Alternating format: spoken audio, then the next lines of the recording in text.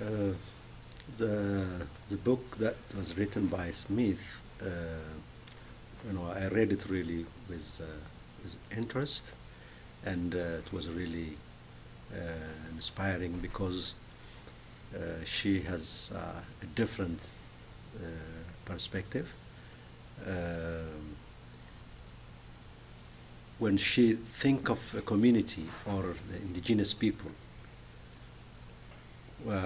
whenever and whoever comes for to conduct a research, she believes that he has to respect the culture of that community, and also he has to honor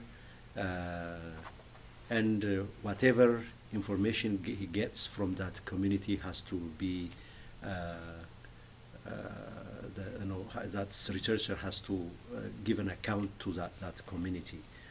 So in general, she's really challenging the outsider researchers.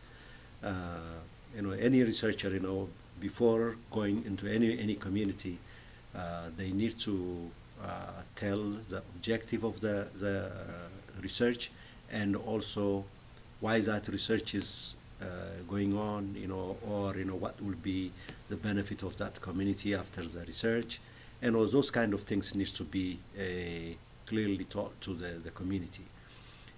Otherwise, according to that reading, outside researchers has impacted the community in a negative way for a long time.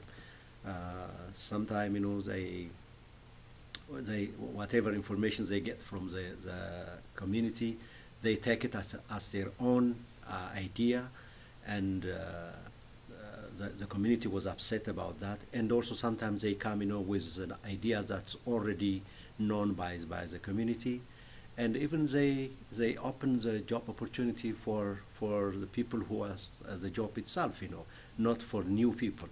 So because of all this, she says that outside its researchers has really affected the indigenous community. So they have to, everyone has to take care of, the culture, the language, and whatever they get from that community, and the community needs to be appreciated for that.